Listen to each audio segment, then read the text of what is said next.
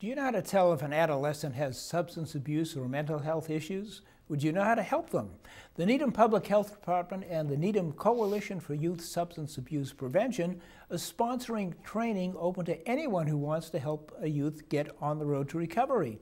Here's Ashley Julia with the details. On February 26th, Michelle Moffitt-Lipinski spoke with community members about substance abuse and mental health issues in youth.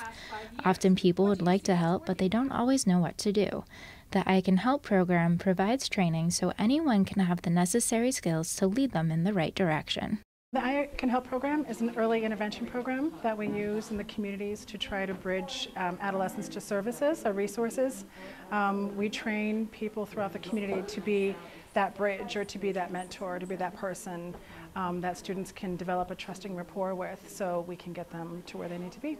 The I Can Help program gives people basic skills so they can make youth aware someone is available to help them, identify adolescents who may need help, and finally to reach out to a youth and connect them with the necessary resources. Schools are often solely responsible to help young people. The I Can Help program broadens the responsibility to the whole community, the ability for all and any interested community member to help and support young people.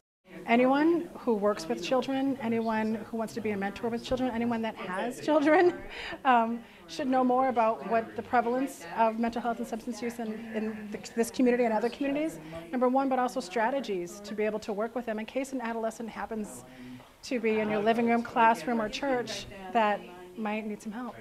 The I Can Help training will be on March 20th from 4 to 8 p.m. at Needham Town Hall. To register for the free event, send an email to needhamich@gmail.com. For the Needham Channel News, I'm Ashley Julia.